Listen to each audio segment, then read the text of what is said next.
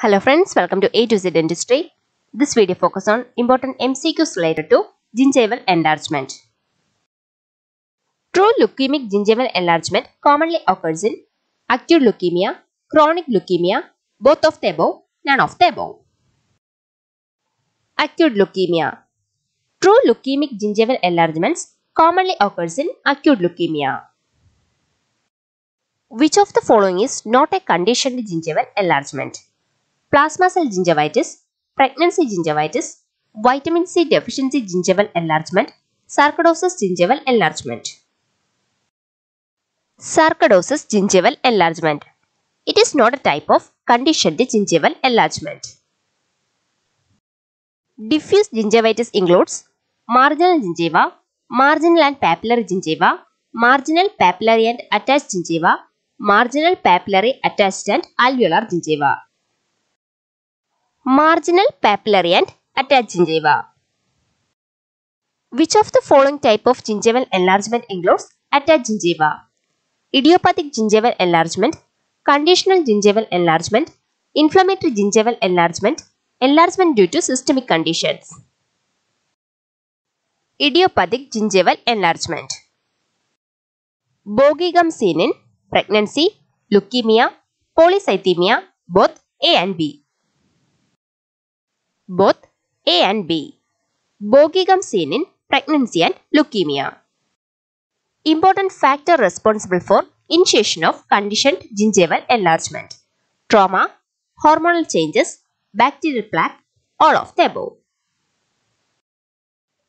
Bacterial plaque.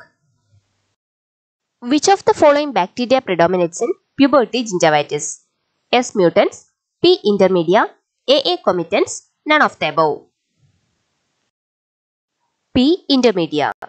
Prevotella intermedia predominates in puberty gingivitis.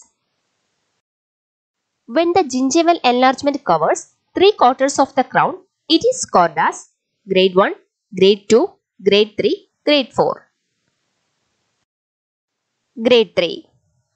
In grade 0, there is no gingival enlargement.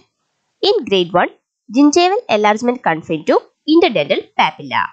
In grade 2, gingival enlargement involves papilla and marginal gingiva.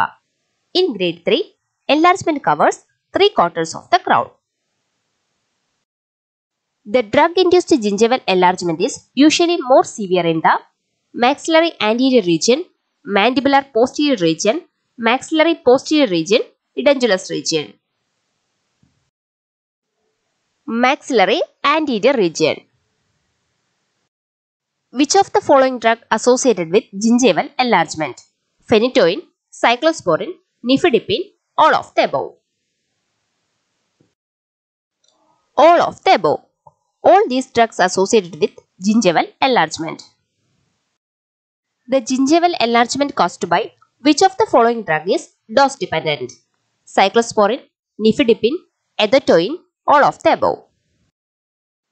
Cyclosporin. Dilantin hyperplasia is treated with gingivectomy, gingivoplasty, flap surgery, curettage.